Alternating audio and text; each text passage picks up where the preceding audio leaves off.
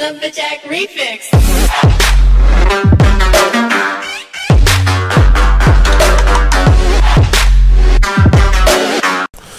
Okay, for the third DLC for Call of Duty Advanced Warfare Supremacy, what you need to do, if your install or download did not happen automatically as an update, you want to go to the game and select Manage Game, and then go all the way to the right where it says Show All Add-ons, and wait for it to load. You got all the different customization packs and personalization packs, and you go all the way to the right, and if you gotta find Supremacy, they don't make it that easy, but you see it's right there on my screen. It's like the fourth row from the end, and it's on the bottom, and you hit install, or if your update didn't happen automatically, you want to hit download first and then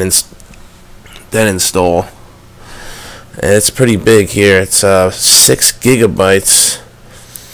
Even though I don't understand, because the update that was automatic as soon as you put in the disk was like 2,000 megabytes, which is only about 2 gigabytes. Maybe that was a compressed file or whatever, but there it is, 6 gigabytes.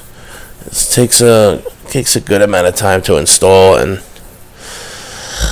if you want to download it faster, try to just plug in your Xbox directly with an Ethernet cable instead of going wireless, because I mean, wireless might take you a half hour to an hour to download, possibly more, depending on how far you are from your router.